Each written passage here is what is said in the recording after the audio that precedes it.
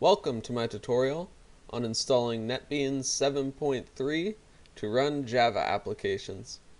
If you don't already have the Java development kit installed on your system, I'll put up an annotation so you can follow my tutorial on setting up Java, because NetBeans won't actually let you install it until you have Java set up. So let's get started. First thing we're going to do is open up a browser.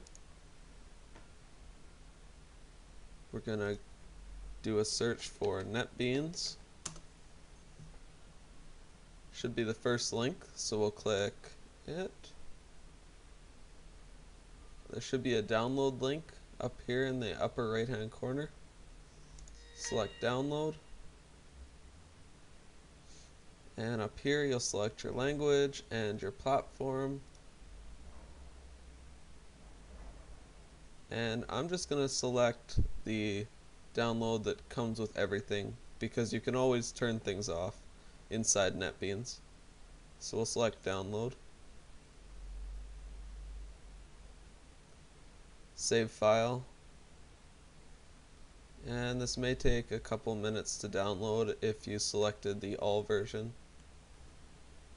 Okay, and now that it finished downloading, we'll go to here, go to downloads, and we'll double click on the executable.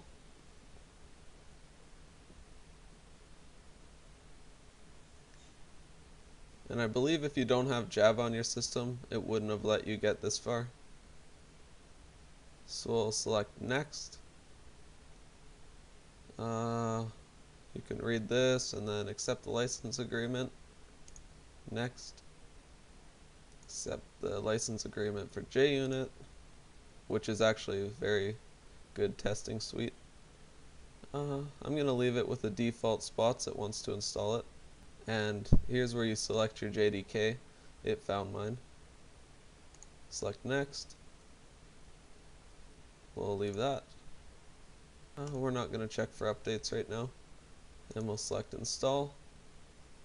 And this will probably take a couple minutes to finish.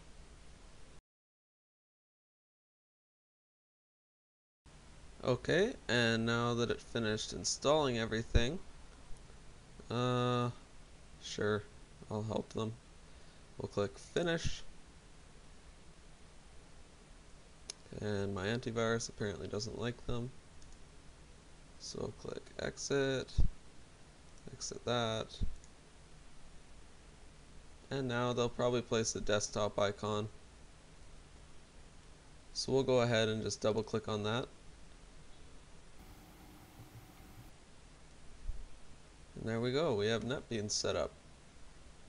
So I guess I can show you how to make a project just to show you that everything's working. So to do that, we're going to click File, New Project, select Java, Java Application, select Next, Test, and you can select where you want to save it. I'm just going to let it save it where the default setting is, and we'll click Finish.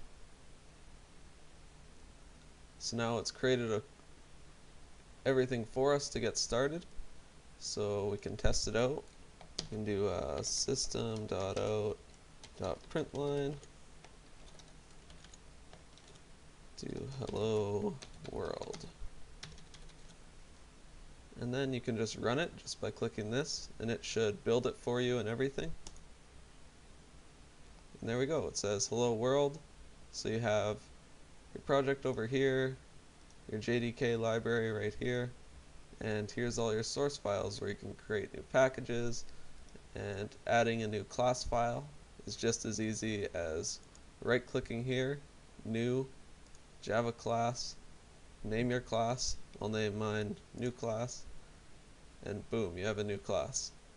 So now you're ready to write and develop your own Java applications. I hope this was helpful. Don't forget to like and subscribe, and good luck in your NetBeans programming.